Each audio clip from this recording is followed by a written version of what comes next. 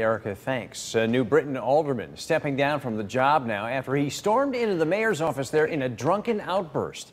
Mayor Aaron Stewart says Michael Trueworthy was berating her over how she was handling a deal to bring a Costco to the city. News 8's AJ Walker caught up with the mayor tonight. She joins us live in New Britain tonight with more. AJ? Anna, Darren, I caught up with the mayor today, and I also caught up with Alderman Trueworthy. Both talked a little bit about that incident, but they were more focused tonight on a bigger issue in New Britain. They say bringing Costco to New Britain because it could stand to bring 220 jobs to the city. Now, they have differing opinions on that issue, and that was the catalyst that caused Alderman Trueworthy to barge into her office and curse her out in the first place. But tonight, they were focused on Costco. The swearing in of Suzanne Belinsky comes with a price, the resignation of Alderman Michael Trueworthy.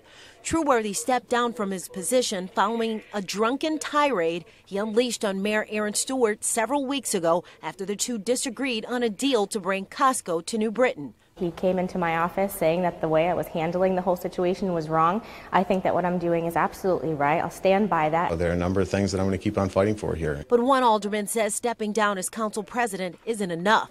I think what he did was unconscionable and unforgivable. While the stepping down of Alderman Trueworthy as mayor pro tem is inevitable, there's another issue on the table that's not as cut and dry. They are billionaires. They don't need more. Let them figure it out on their own. There's no one else knocking at our door to give us jobs.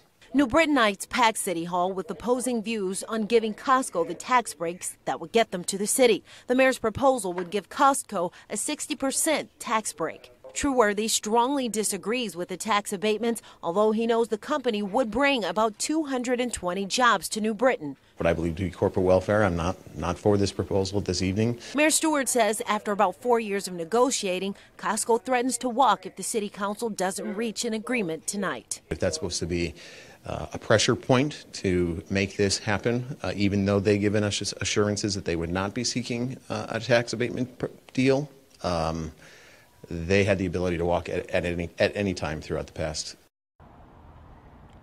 And I spoke with Alderman Trueworthy tonight. He tells me that the council voted 12-3 in favor of giving Costco those tax breaks. So it looks like that deal will be moving forward. As for him, he says he's moving forward also. He will remain in his position as an alderman, just not as the mayor pro tem. For now, live in New Britain, AJ Walker, News 8.